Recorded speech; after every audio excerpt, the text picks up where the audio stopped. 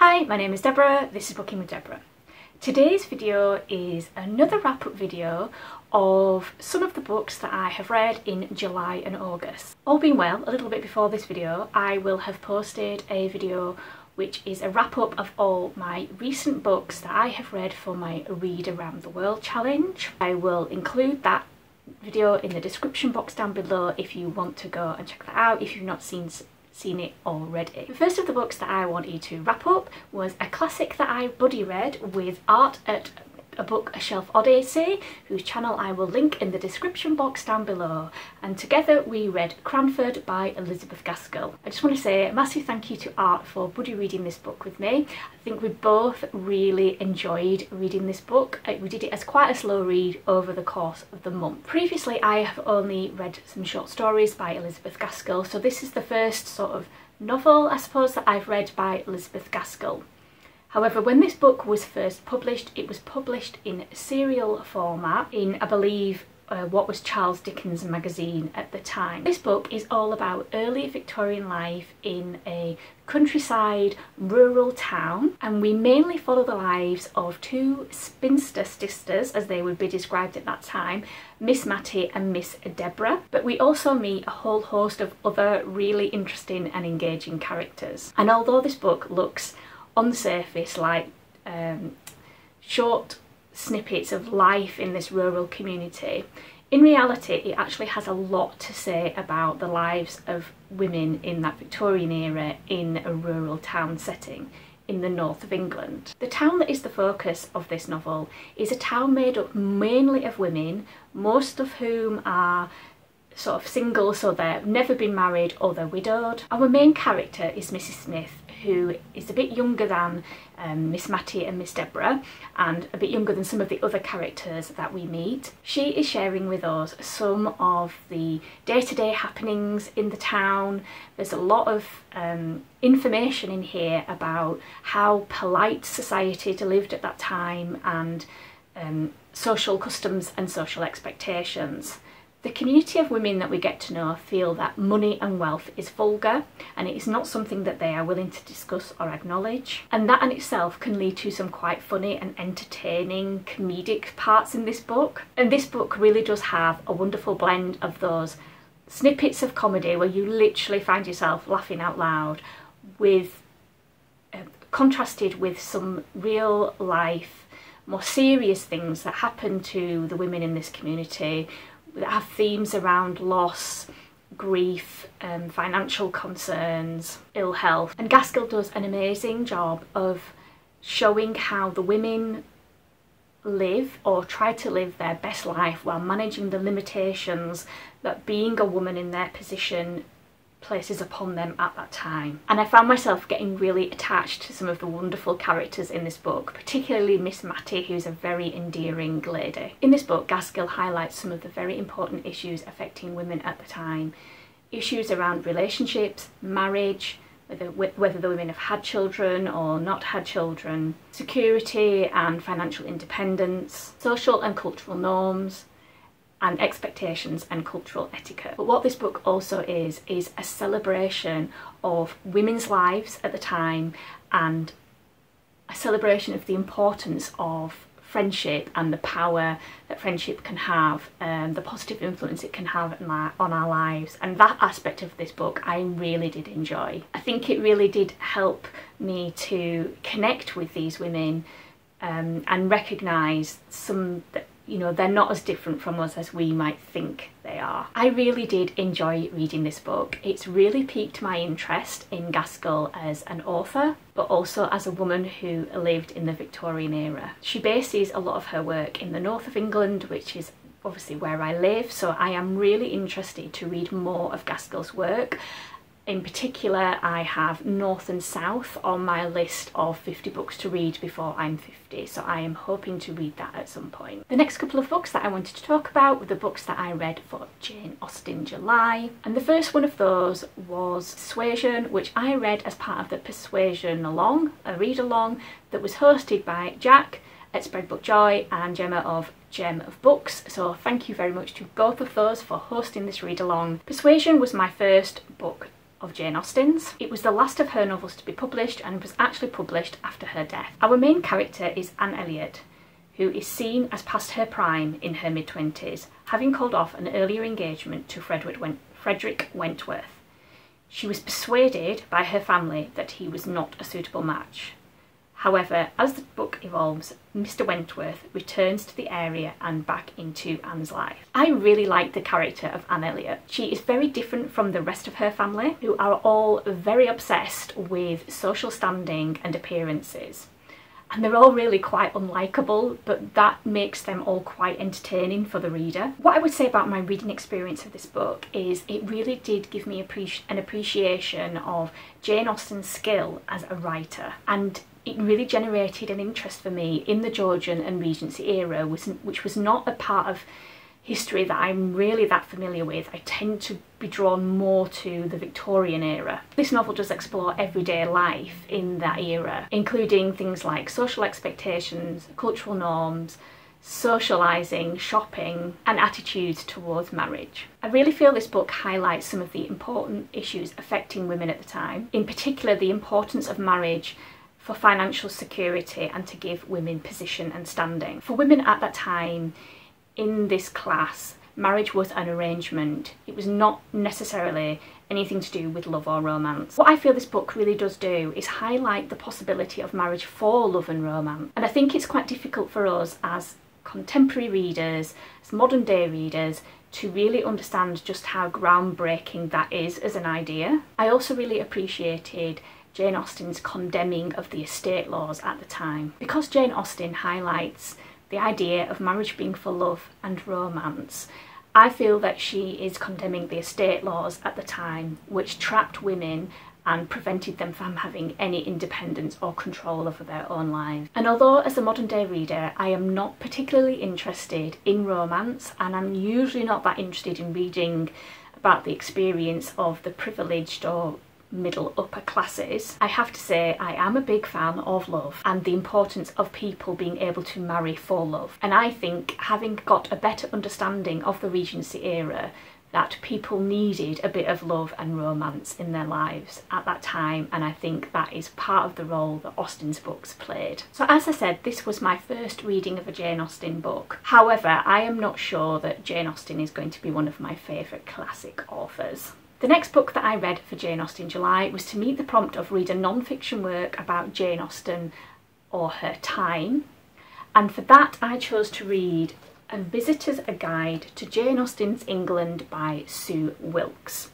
This book is an exploration of the middle and upper classes and their lives in 1775, from the year of Jane Austen's birth right up to her death in 1817, and covers all aspects of daily life in the Regency era. This is quite a short book, and I did find some aspects of this book more interesting than others. It really does put Jane Austen's writing into the historical context of the time, and it helped me to fill in some of my knowledge gaps around the Regency era. It has a number of different chapters exploring themes around travelling, money and finances, shopping and leisure, marriage and finding a partner, and in sickness and in health. What I would say about this book, for anyone who is interested to find out more about the Regency era, this book does contain spoilers for some of Jane Austen's books. That didn't particularly bother me or prevent me from wanting to read this book, but it is something that people should be aware of. Another prompt for Jane Austen July was to read historical fiction set in Jane Austen's time, and for that I read Burning Bright by Tracy Chevalier. This is historical fiction set in 1792, and I listened to this on audiobook. Burning Bright follows the Calloway family as they move from rural Dorset to London.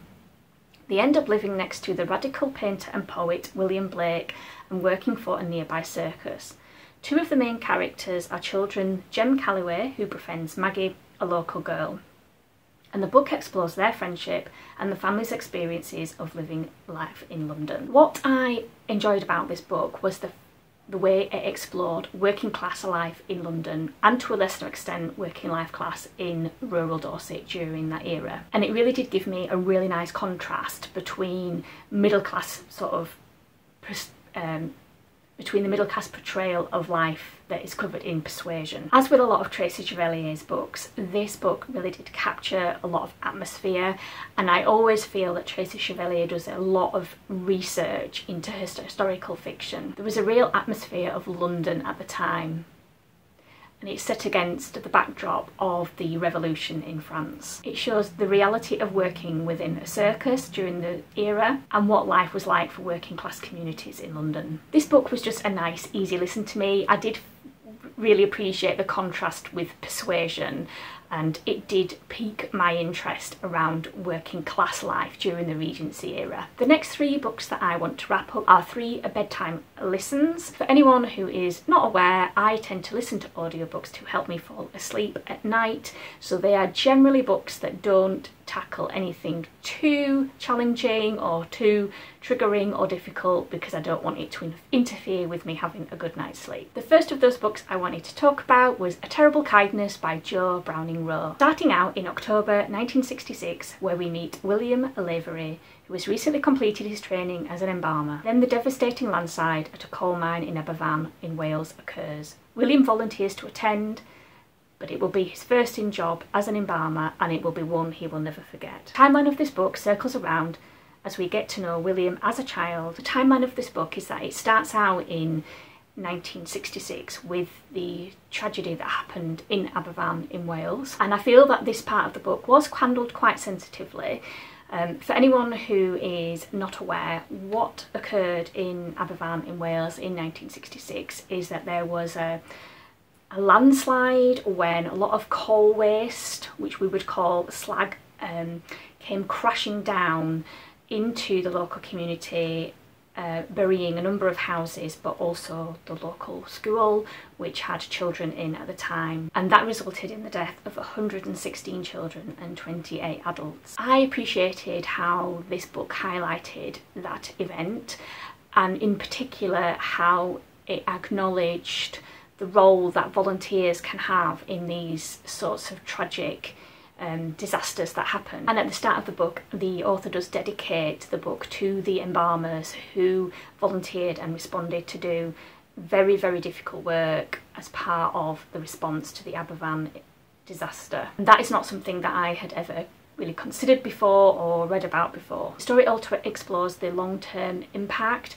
and the PTSD, or what we now know to be PTSD, that can stem from disasters, and highlights how this can affect volunteers who step up in times of need. However, the blurb of this book, for me, implied that that was the focus of the book. But in reality, the Aberfan aspect of the book is mainly covered at the beginning and the end of the book, and I couldn't help but feel a little bit like the author hooked onto that tragedy as a means for the rest of the book. A lot of the book actually explores William's life as a child. William is a talented chorist who is trained in one of the best schools in Cambridge. We explore his very difficult and complex relationship with his mother, and we also get to know his uncle Robert and his partner Howard and the key role that they played in his childhood. And although this book did have a lot to say about relationships and trauma and how things that happened to us in the past can impact our life in the present and impact us moving forward, and I do feel like the Aberfan sections were handled quite sensitively, I do feel like the blurb on this book maybe was a little bit misleading. The next bedtime audiobook was Away with the Penguins by Hazel Pryor. Veronica Macready is 85 years old and lives in a mansion by the sea in Ayrshire, Scotland. Veronica rarely sees anyone else, choosing to spend her days mostly at home, alone, watching wildlife documentaries. But after revisiting events from her long-buried past, Veronica Macready is inspired to go on a journey of a lifetime. This was a really lovely bedtime listen for me, and I chose to listen to this book after seeing it reviewed on Nikki's channel, Red Dot Reads, and also on Emily's channel at Novelle Novels. They both talked about how much they'd enjoyed this book, so I will link their channel in the description box down below, and I just wanted to say thank you for inspiring me to pick up this book. This book felt a little bit similar to the writing of Frederick Backman in his novels, and also a little bit like The Unlikely Pilgrimage of Harold Fry, which is a book I read many years ago, but I do remember enjoying. Veronica McCready is the main character in this story. She is quite a grumpy, lonely older protagonist who is very opinionated and determined. The more you get to know Veronica, the more she grows on you, and the more I found myself really liking her as a character. I'm not going to say too much about the plot of this book because I don't want to spoil it for anybody, but I would describe this book as a very heartfelt, heartwarming, life-affirming read. And you really do find yourself rooting for Veronica as she goes on this amazing once-in-a-lifetime journey. And by the end of this book, you will have a newfound appreciation of penguins. And then the final book that I wanted to wrap up is The Key in the Lock by Beth. Underdown. This is historical fiction based in Cornwall in 1918. The main protagonist is Ivy, who is mourning the loss of her son Tim in the Great War. This story is told in dual timelines. As well as being set in 1918, we look back when Ivy worked with her father, the local doctor, and they are called to attend a fatal fire at the local great house. Ivy is sure that there is more to what happened all those years ago at the great house and the terrible events that came after, a truth she must discover if she is ever to be free. This historical fiction book was quite a haunting gothic read. It's quite atmospheric and it is a bit of a slow burn psychological drama. We meet a whole host of characters, some of whom are based at the Great House. So we meet the master of the Great House and his son, and also a number of the servants working there, in addition to Ivy and her father, who is a local doctor. What we discover is that quite a lot of the characters in this novel all have secrets, and they all at times feel somewhat deceitful. We follow Ivy as she revisits the past while trying to cope with changes to her life, having lost her son in the present. And one of the main questions that runs throughout this novel is, was there a murder at the Great House in 1888? And if so, who is responsible? People who have reviewed this book have compared it to Rebecca by Daphne du Maurier. Now, I have not read that book, so I cannot say whether it is similar to that, but for anybody who has read and enjoyed Rebecca by Daphne du Maurier, you may want to check out this historical fiction book as well. I read Beth Underdown's previous novel, The Witchfinder's Sister, quite a few years ago, and I have to say I did enjoy this novel more than The Witchfinder's Sister. Her writing style is very good at creating atmosphere. However, this was just another easy bedtime listen for me. It did retain my interest and I did find it engaging throughout listening to the book. It seems to have become quite forgettable quite quickly, and I'm not sure why that is. It may just be where I was at with the time and what was going on in my own life, but I did find that when I've come to wrap up this book, I had to go back and revisit the blurb to remember anything about it. Although I enjoyed this book and I did think it was quite well written, I don't think it will be a standout historical fiction novel for me. But those are all the rest of the books that I read during July and August. I would love to hear in the comments down below if you've read any of these books. I'd also love to hear what you are currently reading and how you are finding it. If you read any good books recently that you would like to recommend, please do share those and the comments in the section box down below. Thank you very much for watching. Take care. Bye!